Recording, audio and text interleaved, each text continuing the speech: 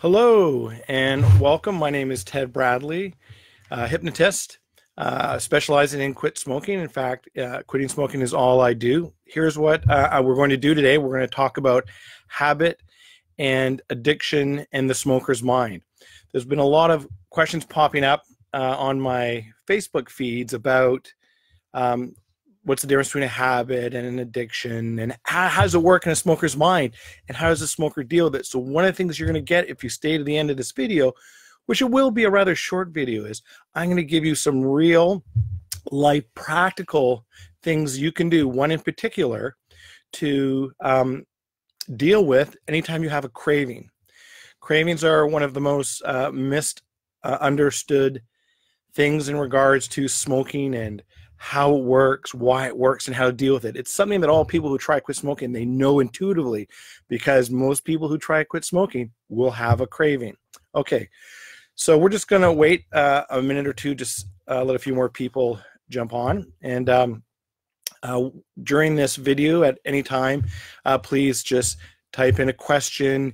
If you're watching this after and it's not live, in the comments, I always go over all the comments on all of my Facebook Live videos, just writing a question. You can always reach out to me. Wherever you are in your quit smoking journey, at any time, you can just go to my website. You can either join my program, or if you're doing it on your own, cold turkey, tons of information there. The reason why I do this is I lost both of my grandmothers to smoking. And so I've dedicated my life to helping people like you quit smoking forever. So whether or not you use my program, another program, or use all this free content where I do everything I can to give you all the tools you need, so you don't even necessarily need to use my program to help you quit smoking, then I've done my job, and I feel I've provided service back to the world. Okay, so let's start. First of all, when we talk about smoking and addiction versus habit, is smoking an addiction? Is smoking a habit? And how does that, and why does that cause cravings? The very first thing we have to understand is, like most things in life, it's a little bit from column A, a little bit from column B. So we need to just define, what do we mean by these terms? Craving, addiction, and habit, and what's the differences? And then once we understand that, when you get to the end of this talk, I will give you a killer trick you can do to deal with any cravings you get from smoking. Okay, so let's talk about cravings. Craving, quite simply, it's a powerful desire for something. So sometimes people understand this as a craving for chocolate. Some people will often describe it to me as a longing, a yearning, a hankering, a hunger, a thirst. A craving is, especially when you're quitting smoking and you are going through that process of expelling the nicotine from your body, it's like they often describe it, it's a pull, right, to have a cigarette. So a craving is just simply, it's just a powerful desire for something, okay? In our case, it's cigarettes, or cigarette smoking, or nicotine, okay? That's what a craving is. So people often associate cravings with either addiction or habit, okay? Well, we have to understand what's the difference between an addiction and a habit, and in particular, what does that mean for a smoker, and how does that work with smoking? Okay, so addiction is a very complex subject. People spend their life studying addiction, okay? The best definition of addiction, quite frankly, is right out of Wikipedia. Addiction is a brain disorder characterized by compulsive engagement in rewarding stimuli despite adverse consequences, okay? So basically all that means is behavioral scientists like to define addiction as, we know something's bad for us, but we chemically, our brain needs it and creates a desire for us to do it. So we do it in the face of, we know it's not good for us. Sound like smoking? Okay, so that's essentially what an addiction is. An addiction is really a technical term to describe a physiological state, the physiological of your state being addicted to something. in particular your brain, and for your brain to be addicted to it, the chemical needs to actually be in your brain. Okay, so when you smoke cigarettes or you vape or you take any nicotine product, even when you're doing the patch or any nicotine replacement, you are still physically addicted. Okay, I want to say that again. If you're taking the patch, the gum, any what we call nicotine replacement therapy, you're still in addiction because the chemical is still present in your brain. The theory on nicotine replacement is that basically the patch and these things, you're supposed to take less and less of the addictive substance so that that withdrawal isn't as severe if you just quit cold turkey. That's the whole point of these programs. Okay, and if you look at the efficacy, which is really just a scientific way of saying measured success rate, okay, and there's lots of efficacy studies on these. They're in the teens. So whether it's the patch, the gum, Chantix, I believe, is 22. You can Google it. It might be 23. I don't remember exactly, but they're in the teens. And if that works and you manage to quit smoking on it, that's awesome. Good for you. Okay. But the important part to understand about addiction is that if the chemical is in your brain, you are technically addicted because you're doing something you know is bad for you, but you can't stop yourself doing it because your brain requires that nicotine stimulant as reward. Okay, that's what an addiction is. An addiction is a chemical addiction, typically in your brain, where you want a rewarding stimuli, even though you're consciously aware that it has adverse consequences. That's addiction. Okay, that's not a habit. A habit is very different. So what is a habit? Okay, so a habit, it's a settled or regular tendency or practice. So it's something we do all the time. Okay, so it's just something that we do regular. It's not a chemical process in the brain. And when I say it's not a chemical process in the brain, let me explain what I mean by it's not a chemical process in the brain. Everything we do is a chemical process in the brain. What I mean by habit is it doesn't run the same process chemically in your brain, okay, that addiction does. And the addiction stimulates a different part of your brain that has to do with reward, okay? That's not what habit does, okay? So habit is very different. It's a learned behavior that you repeat, okay? So now we know what a craving is, okay? A craving is just simply a powerful desire for something. An addiction is a brain disorder characterized by compulsive engagement in rewarding stimuli despite adverse consequences. Okay? We know that a habit is something you do on a regular basis. Okay? And those are the difference between those definitions. But now that we understand those definitions, we need to understand how does that work in the smoker's brain. Okay? So to do that, to understand how these different things, how they interplay, because in life things are usually a dance, and it's not just you're addicted or it's a habit. It's both. Okay, so we need to understand that. So what I'm going to do is I'm just going to give you what we call a mind map. Okay, so a mind map is just a way of basically looking at the mind. Okay, so all that means is there's different ways that in neuroscience we chop up the brain. And when I say chop up the brain, I mean how we understand it. And so we call them mind maps because they have explanatory power. So for smoking, we just need a very simple mind map. Okay, so I'll draw it for you really quickly so you can see the one that best describes cravings, habit, and addiction on the human brain. Okay, so I'll draw this for you on a piece of paper, so it's very simple.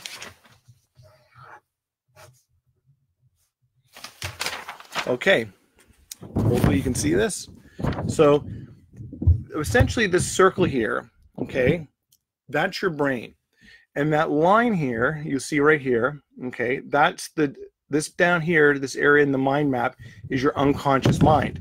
The area above right here is your conscious mind, okay? So when I say conscious mind and unconscious mind, you only have one mind. You don't actually have pieces of your mind. And you'll notice I don't say subconscious mind.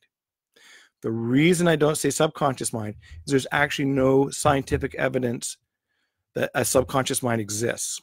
Okay, in neuroscience we believe it exists, but we can't do a scan of your brain and point at it and go, there's your subconscious mind.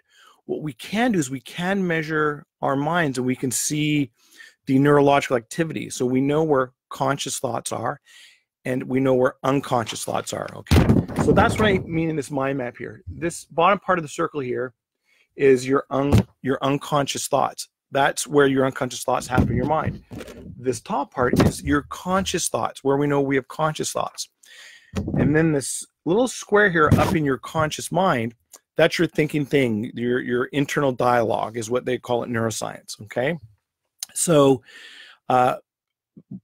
these parts of our mind, they have different functions and they do different things, okay? And what we know in neuroscience is that they don't do the same thing. They do very different things. And it's really important to understand the differences. So our conscious mind in the mind map, this part right here, okay, is basic number one job. So they call these things executive functions. It means what does it actually do? What is the neurological activity in our conscious mind doing? Okay, what our conscious mind actually does is it's where our willpower is, our ability to make a decision. Am I going to turn left? Am I going to turn right?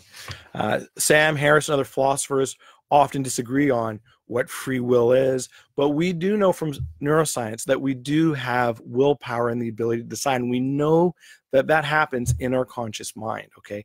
So the first thing is, in our conscious mind, is it can make decisions. The second thing that our conscious mind does is our conscious mind, it's interpreter. It brings in our internal senses. So everything we hear, we see, we touch, we smell, that all happens in our conscious mind. It's an interpreter, and it goes through our conscious mind and into our unconscious mind, okay? So those are the two main executive functions of the conscious mind. Now, the conscious mind does other things, but the important thing to know in terms of smoking is the conscious mind can only do kind of 3 to 5 things at one time.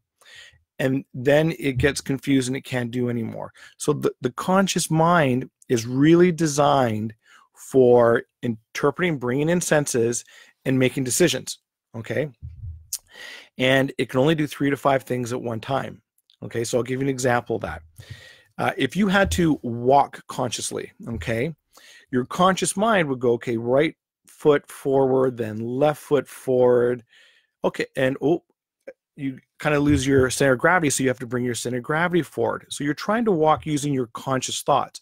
That's 3 things. You can kind of do that. But throw in moving your arms. Now you got to swing your arms. Now your conscious mind has to go, okay, I can put my right foot forward. Then I'm going to should I bring my right hand forward or my left arm forward? What would be more efficient? Okay, it very easily gets overwhelmed, our conscious mind. It can only do 3 to 5 things. When you're standing, close your eyes. And you'll notice that you sway. The reason why you sway is in order to have balance, your mind has to fire neurons and fire little tiny micro muscles to keep you balanced. If you had to stand using your conscious mind, you just fall over, okay?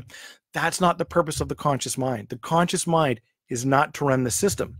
It's to interpret the outside world for our unconscious mind, okay? That is what the conscious mind does, okay? And I'm going to bring this back to smoking so you can understand habit and addiction and things like that in a few minutes.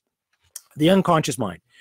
The unconscious mind's job is memory, okay? There are no memories in our conscious mind. You have to, if I ask you a question like, think of your grade 12 math teacher, you would pause and you'd have to think. The reason why you pause is your conscious mind has no memory. It has to go back into your unconscious mind, find the memory, and then bring it to your conscious mind, bring it forward, okay? And then it kind of bubbles up and pops in. You go, oh yeah, Mr. Gregory, okay? So memory is what your unconscious mind does. It's your memory, okay? It's your imagination, your fantasy. It's basically a supercomputer. It can do a million things at one time, okay? So we've essentially evolved to have a super powerful unconscious mind and a weak conscious mind, okay? So here's what happens, okay? I'll give you an example so that you can, a real practical example you can understand. And don't forget, at the end, I'm going to give you a tip, something you can do practically so that you can kick any craving, okay? But before I give that to you, it's really important to understand how addiction and cravings work in the smoker's mind. Okay, so here's an example. Okay, you step out in front of a bus, okay? If your conscious mind had to deal with that and the bus is barreling down on you, it's going to hit you. If your conscious mind had to do it, your conscious mind would go, oh, remember, it has your willpower. It makes decisions. It contemplates, do I go left? Do I go right? Do I jump back? Do I duck? Do I roll? Okay, you just get hit by the bus, okay? We've evolved so that in cases of fear, okay, danger, self-preservation, our unconscious mind comes forward. It shuts our conscious mind down. It doesn't really shut it down. It basically puts it in park from a neuroscience point of view. Puts it in park, and your unconscious mind just takes over. It's the exact same thing as if I had a ball, okay, and I threw a ball at your face. If your conscious mind had to deal with it, would go, oh, I got to avoid this ball. It's going to hit me. It might hurt. Do I go this way? Do I go that way? Do I duck? Boom, you just get hit with the ball in the face, okay? So because it's shock, fear, self-preservation, whatever, our unconscious mind, which is a supercomputer, shuts down, parks the conscious mind, and you just react, okay? That's the job of the unconscious mind. The unconscious mind's job is your memory. It's your emotions. It's your imagination, your fantasy. That all happens in the unconscious mind. It does not happen in the conscious mind. Okay, so let's talk about addiction. Addiction is essentially a chemical response in the brain, okay, to an addictive chemical. So in smoking, that's basically nicotine. So what happens when we smoke, our brain becomes dependent upon the nicotine. When I say dependent, what I mean is the nicotine stimulates the reward center in the brain. So the brain wants it, okay? And as long as the nicotine is in our system, the brain will want it, okay? So when we ingest nicotine, okay, the nicotine stays in our system for 3 days. That's it. 3 days. After 3 days, there is no chemical addiction in your body. It's impossible. It defies the laws of physics after 3 days for you to be addicted to nicotine. It's gone. Okay, so you can have echoes, but we'll talk about echoes in a minute. But I just mean physiologically, from a neuroscientific point of view, there's no addiction anymore. Okay, now anyone who's quit knows that they go past 3 days and they get cravings and things like this. Okay, I've helped so many people quit smoking over the years. I'm going to give you a really good example of how this phenomena shows up of the 3 days of nicotine in your system. In the first 3 days, when somebody leaves my office, okay, or I do a Skype session with them, okay, and they leave, and within 3 days, if they call me back and they say, within 3 days, I'm having a craving, and I say to them, you're having a craving, point to it, show me, point to where the craving is in your body. All the time, they'll either point to their lungs, okay, sometimes they'll point to their stomach, and occasionally they'll point to their mouth, okay. Within 3 days, you can have a real physiological craving. Okay. After 3 days, if it's been more than 72 hours, now that's an average. After 72 hours, somebody calls me on the phone and says, I'm on day 5 and I'm having a craving. And I say to them, point, where is it in your body? 100% of the time. You know where all people point? Every time. Because it's a thought. They have a thought that they're having a craving. They're experiencing something physiologically, a pull or a desire, and they have a thought or an association that it's a craving, okay? It's not addiction at this point. It's a habit. So let's talk about habit. Okay, most people who smoke start before the age of 27. It's very hard to find somebody who starts smoking after the age of 27. When people start smoking after the age of 27, typically they smoked when they were 16 to 18, or they had smoked at some point, okay?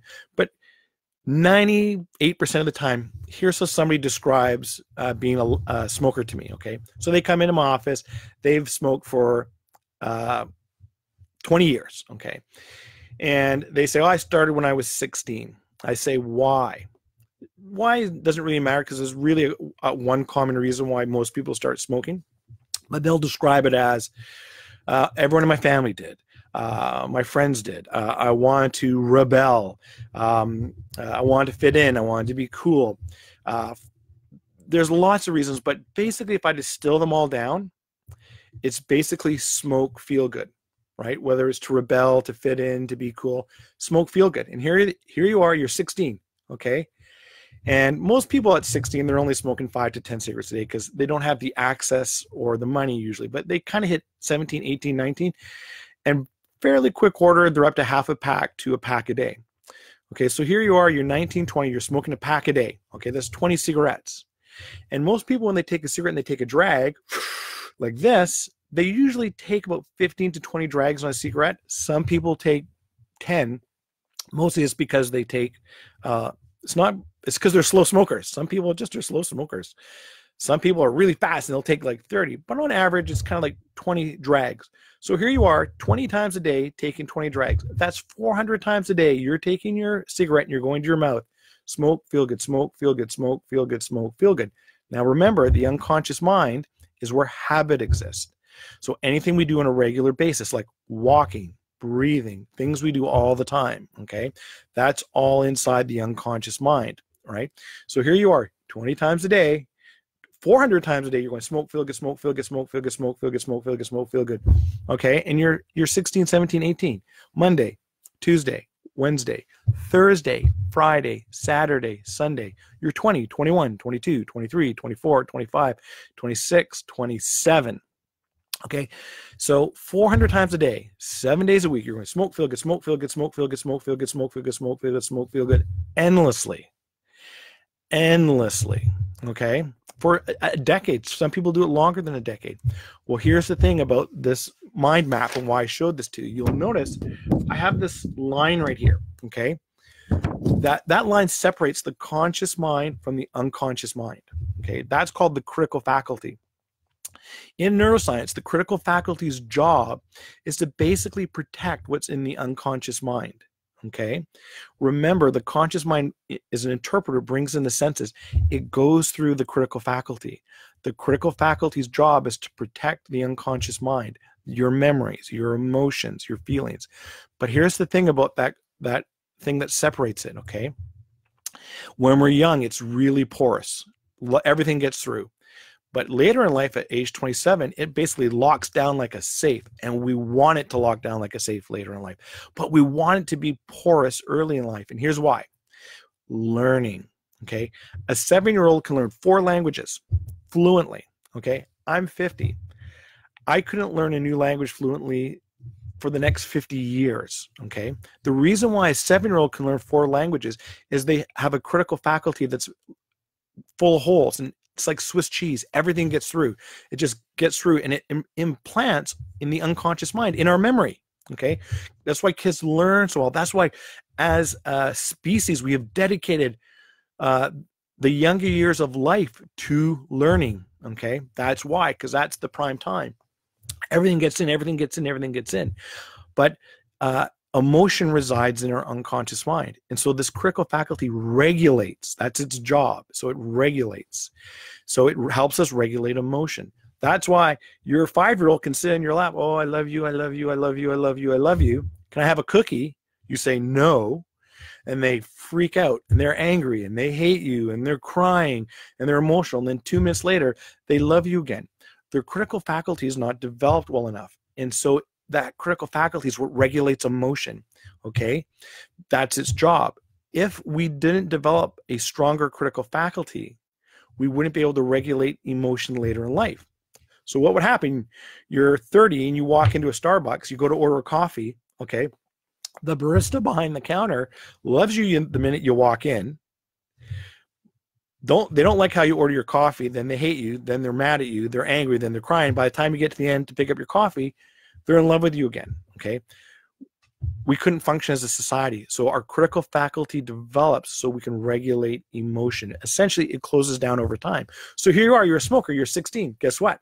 You don't have a developed critical faculty. Everything's getting in. Smoke, feel good, smoke, feel good, smoke, feel good, 400 times a day. 400 times a day, you're going smoke, feel good. 16, you don't have a fully developed critical faculty. You hit 27, your critical faculty shuts down, walls off the unconscious mind. Guess what's in your unconscious mind? Smoke, feel good. You hypnotized yourself, okay? You gave yourself a habit. What else do you do 400 times a day for a decade with an underdeveloped critical faculty? Walk, breathing, right? So smoking is an addiction. There is no doubt. Nicotine is an addictive substance. But after 72 hours, when the nicotine is gone from your system, there is no addiction. You are not addicted. You have a super powerful habit. So here's what happens. You go and you watch your mother die of emphysema in a hospital, okay, from smoking. You know smoking can kill you.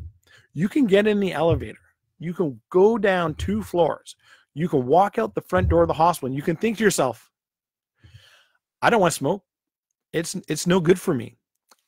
Your unconscious mind, where you have given yourself the habit of smoke, feel good, smoke, feel good, smoke, feel good, smoke, feel good, okay, it's walled off by your critical faculty. It thinks to itself, hey, I got to feel good. I just watched my mother die of emphysema. I got to feel good. It thinks smoke, feel good. Your conscious mind says, smoke, it could kill me. I just watched my mother die. Your unconscious mind, which is a supercomputer, can overpower your conscious mind at any time. Says, sorry, smoke, feel good. And guess what you do? You light up. It's not that you're addicted. It's that you have a super powerful unconscious mind that thinks smoke, feel good. Okay. That's what happens. So when the question is about habit and addiction and smoking, what is it? The truth is, it's like most things in life. 2 things can be true at the same time. It's absolutely an addiction. The science is in. Okay. What I'm telling you is after 72 hours, it's not the addiction anymore that has you trapped. It's the habit that you hypnotize yourself in your unconscious mind. That's where the habit part kicks in.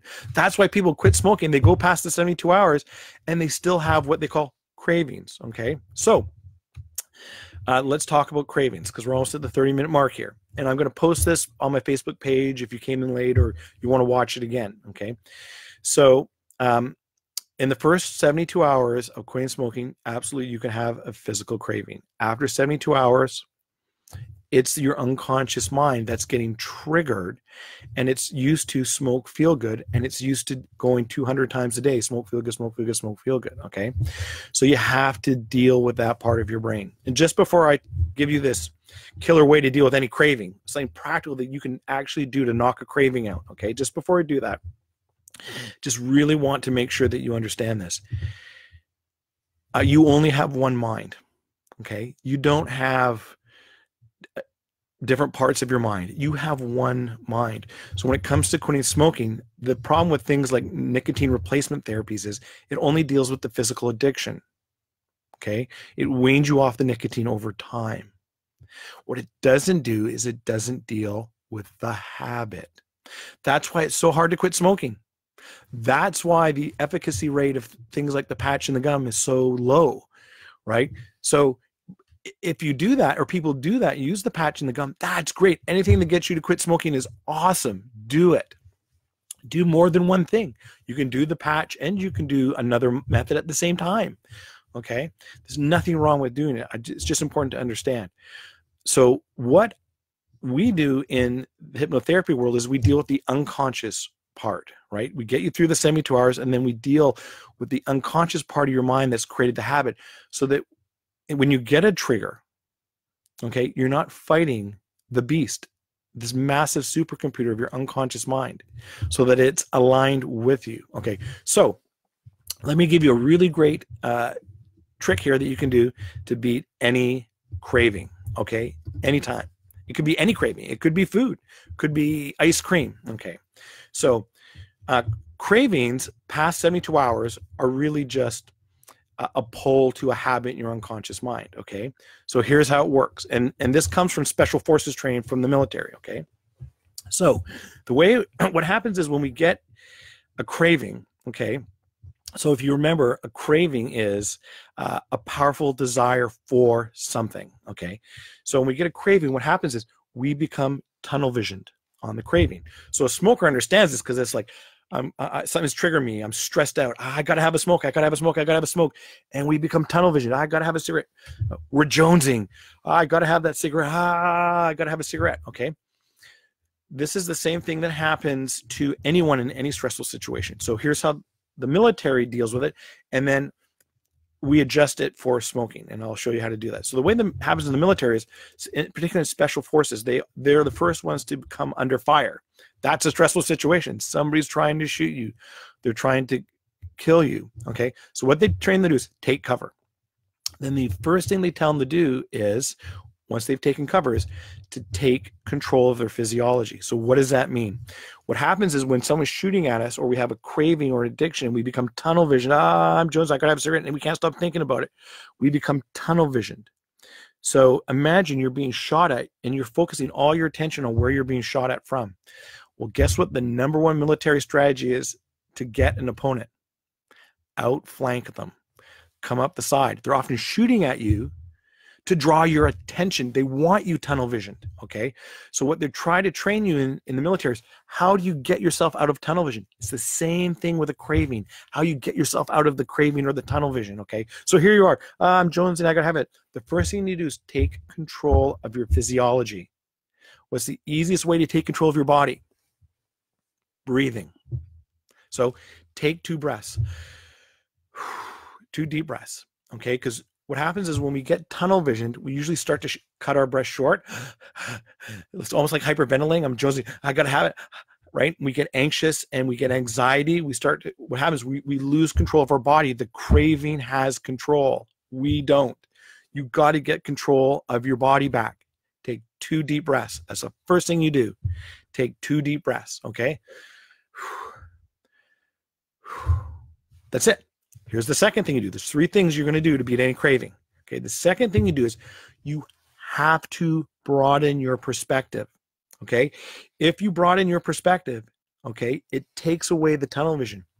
Here's how. We're not going to do it the way they do it in the military, but the way they do it in the military is, just so you know, they stare forward and they notice something in their peripheral vision. Okay, but here's what you're going to do, because you can't do this if you're in the military under fire. You're going to take your hands, you're going to put them way out. Okay, you can't see my hands, but essentially you're going to put them way out, and then you're going to bring your hands into your peripheral vision, okay? And stare forward, but notice your hands, wiggle your fingers. Just notice them, okay? When you're tunnel visioned and you're having a craving and you're focused, I'm Jones and I got to have a cigarette, I got to have a cigarette. Okay, you take control of your breathing, you broaden your perspective, notice your fingers. When you do that, when you notice your peripheral vision, you can't be in tunnel vision. It is physically impossible for your brain to do both at the same time, okay? So you take 2 deep breaths, you take control of your physiology. You broaden your perspective by putting your hands out, okay? And then into your peripheral vision. Wiggle your fingers and notice them. Just notice. That will pull you out of that tunnel vision, okay? That's the second thing you do. 1 is you take 2 deep breaths. 2 is you notice your peripheral vision, okay? So the third thing is, and this is super important, you take an immediate course of action that gets you something you want in your life. So what they teach them in the military is to take 2 deep breaths, notice their peripheral vision to see if they're getting flanked, and then they tell them, go directly to your training. What you were trained to do, that's what you do. So what we do in smoking is we do something that gets us something we want in our life. Something simple and actionable. Get up and change your situation. Go get a drink of water. Go hug your partner. Go pet a dog. Go for a walk. Okay? Go get a glass of milk. Whatever it is, take an immediate course of action that gets you something you want in your life. Okay? So here's how you beat any craving. The 3 things that you can practically do anytime you get a craving. Okay? Take control of your physiology. Take 2 deep breaths. Okay? broaden your perspective. Notice your peripheral vision for a minute. And then whatever you're doing, get up and take an immediate course of action that gets you something you want in your life. Okay? It will evaporate cravings like that. Okay? Because that's not where the craving exists. The craving exists and we become tunnel vision. We become focused. We get anxiety about it. Our heart races up. We cut our breath short. Take control of your physiology first. 2 deep breaths. 2. Okay, broaden your perspective so you're not stuck in the tunnel vision. You can't be in tunnel vision if you're noticing your peripheral vision. 3, get up. Whatever you're doing, leave it. And go and get something in your life that you want. That will make any craving evaporate and go away. Okay, so what did we learn today? So here's what I'm trying to get across today. The first thing I'm trying to get across is that that after 72 hours, you're not addicted anymore. You have a super powerful habit you gave yourself. 200 times a day, smoke, feel good, smoke, feel good, smoke, feel good. 400 times a day, depending on how many cigarettes you smoke, with an underdeveloped critical faculty. Okay, you hypnotize yourself into smoking. Okay, so after 72 hours, anything that remains is not an addiction. It's something else, and it is super powerful. I mean, just look at the Facebook groups, all the comments people make about trying to quit smoking. You can see how hard it is. Okay, so why most smokers fail like 8 times, because they're fighting a supercomputer in their unconscious mind. And so people that you'll see them posting, I'm on day 150 and I'm still having cravings. It's because they've only dealt with the physiological craving. They haven't dealt with the unconscious part of the mind. Okay, and it takes a long time to develop a new habit. So after a couple of years, people will go, okay, well, I'm craving free, but it took me a couple of years. It was really hard. Well, of course, you just spent a decade or 2 decades giving yourself a habit. Of course, it's going to take a long time, right? What hypnosis does is allows you to basically jump that process, jump to the front of the line. Okay, so that little trick I gave you about how to deal with the craving will absolutely work and help. Okay, you can at any time. There is tons of information. I try to create content so that somebody, if they want to, could watch all my content and quit smoking and not have to come see me. There's tons of content on my website. There's a free ebook on my website. You can download it. It's How to Prepare Your Mind for Quitting Smoking. It's a great first step in getting your mind around what's it going to take to quit smoking. Okay, you can direct message me. I'm happy to answer any questions anybody has. Okay, please reach out, go through my content, go through my YouTube page. There's tons of stuff that will help anybody quit smoking. And that's it. And I look forward to, I'm going to be posting another one later this week about another one about how to quit smoking and some other few tricks and tips if you're interested. I'll post everything on my Facebook page so you can watch it later as well. Thank you for coming. I'm Ted Bradley, Master Hypnotist.